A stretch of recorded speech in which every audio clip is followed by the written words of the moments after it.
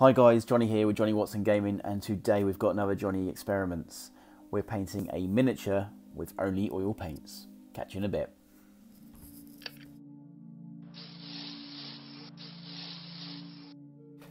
Hi guys, so here we go. This is probably the biggest challenge I've ever taken on in terms of painting. I've never painted an entire miniature with oil paints. So with that then, I had to work out how I was going to take on this project. How was I going to paint this miniature?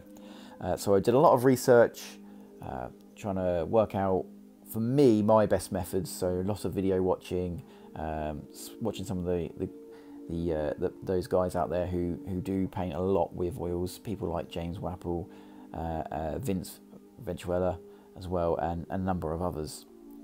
And in the end, I decided that the best approach for me is to almost approach it like I am painting with acrylics to start with.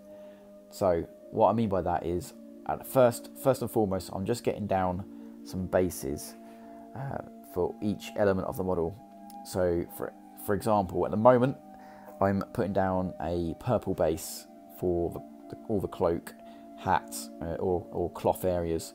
Then I'd move on to the staff, get that down as a brown, and so on. That way I can then manipulate the oils from that position, and that was my thinking anyway to start off.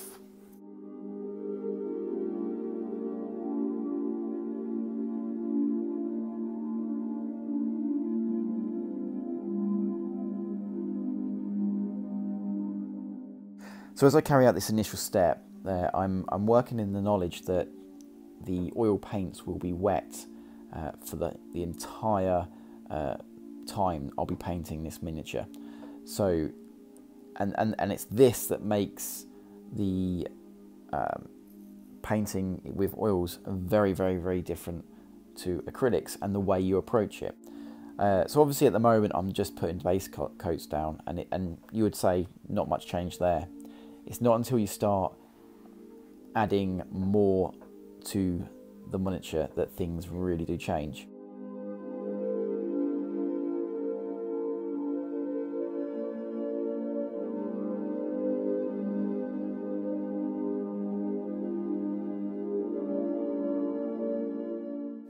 So one thing I did with this experiment was that I mixed all my colours, and that's something that oil paints really do well.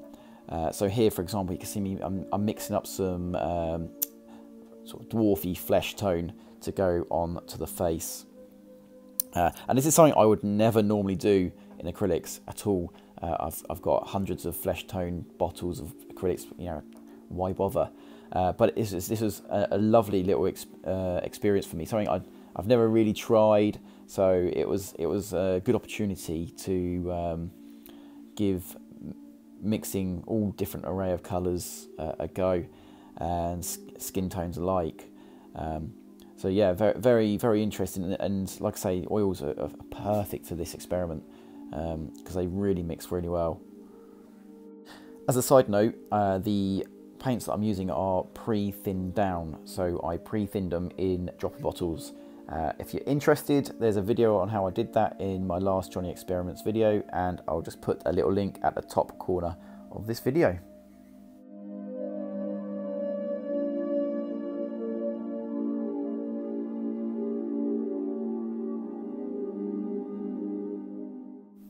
Okay, with all my inverted commas base coats done, it's time to start blending, and this is where things change dramatically as to how you work with oils opposed to acrylics. So what I'm doing here is I'm getting my colour, I'm putting it in the location that I want to be either highlighted or shadowed. I place it in that position, and then I take another brush, a brush that's not been in any thinners or spirits or anything like that. It's generally quite dry, soft brush, and then I smooth it out with that brush, or buff it out as such, or blend it in. So hopefully you can see that in the video as we go through. And it's a case of doing this backwards and forwards, backwards and forwards, backwards and forwards, with many different colours and many different shades.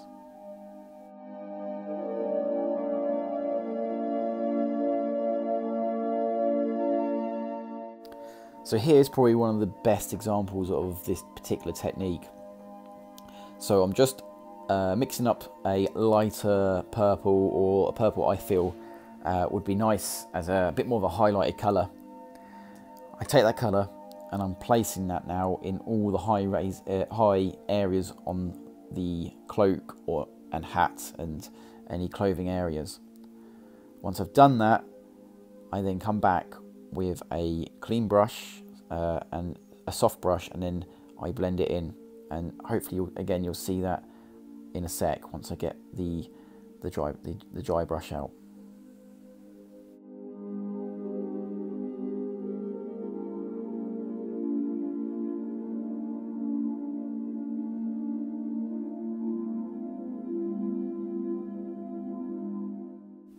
And now I'm coming in with a soft dry brush to blend in those edges that I placed onto the miniature. And it's here you realise why people use oils to paint miniatures. The blends are extremely creamy and you don't get horrible marks or stains. They just blend straight into each other and it's absolutely lovely. What you find that happens quite often though is the mid-tone becomes the strongest tone. So you've got to watch that. So that's where you've got to keep putting in higher highlights, and then you blend it in, it brings in the mid-tone, and then you just keep going backwards and forwards, backwards and forwards. But you could start to understand why some top painters do use oils to do their top quality miniatures. And it was absolute joy to do. And it was at this point where the miniature became fun. It became fun to take on this little experiment, and definitely something. It was at this point where I felt like, oh, I've got to keep doing this. I've got to keep trying this. So I would recommend to anyone who's looking to improve their painting skills in general, or just to look for different ways to make painting fun or interesting, try oils. It definitely has grabbed me in that sense. So on the base, I put this green effect. It could be sort of moss or anything. It was just something I just thought I'll put onto the base. And here's an example of just something a bit more fun, where I'm showing some light being reflected off of the base into the miniature. And I'm just placing some green highlights into the purple, and then blending it in. And something like that with using acrylics would take hours of glazing and glazing and glazing. Whereas here it's literally taken me less than 5 minutes to do. So it's just another good example of what you can achieve using oils over an acrylic in situations like this.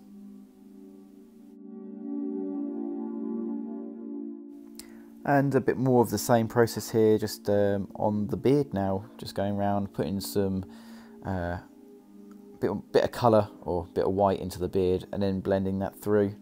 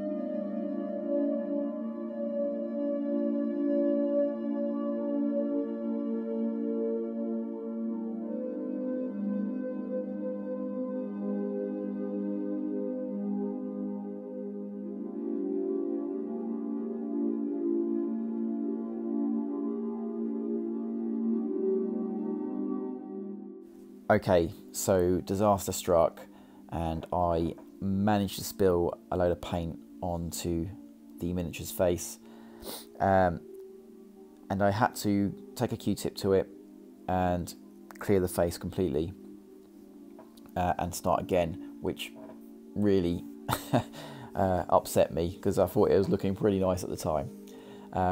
But these things happen. But I think this really just shows the versatility of the oil paints. What I was able to do was remove that section of paint and then just go back in and build it back up again as I had done throughout the video. And I didn't have to strip the model entirely, or I didn't have to repaint the model. I just took away what I needed to take away and start again. And I think it just gives another benefit as to why using oils is it's a very fluid action, very fluid motion. You're sort of living and breathing it all the way through, and it's kind of, I think that sort of helps to, it really does emphasize what you can do with oils.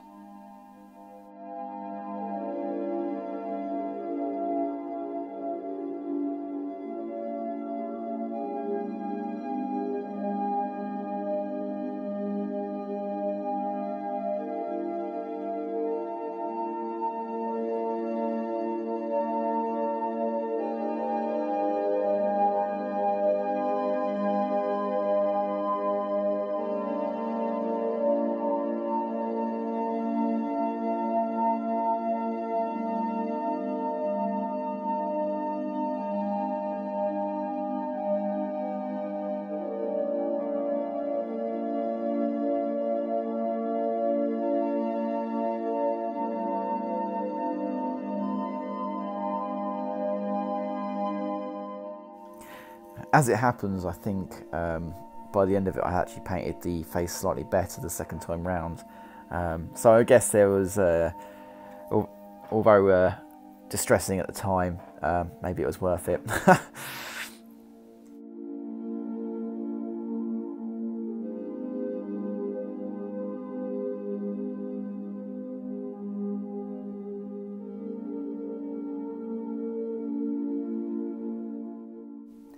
Okay, so I left the model over a few days, about two, maybe 3 days, and I've come back to it now, and what I'm doing here is just spraying it with a gloss varnish through the airbrush. This is to seal in the oil paints that are dried, and also to give me a good surface tension area to put down a oil wash, which is next, or a pin wash is what I'm going to be doing here. So I'm just going to go into the little nooks and crannies where I feel that there's I need some dark shade, just to help make the model pop.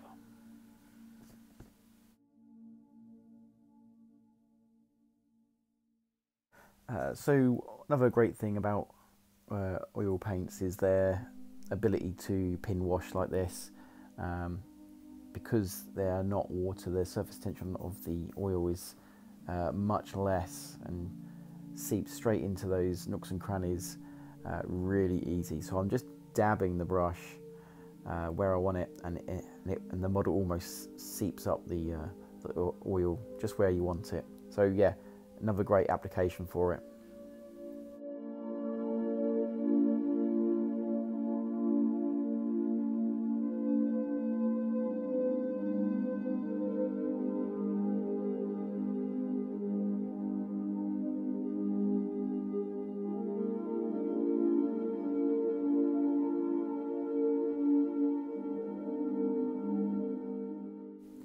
So once the pin wash is finished, I just want to go over the model with a Q-tip to just clean up any areas that maybe a bit of oil wash got onto, just to remove it, just to make it a little bit cleaner. And then the process is pretty much done.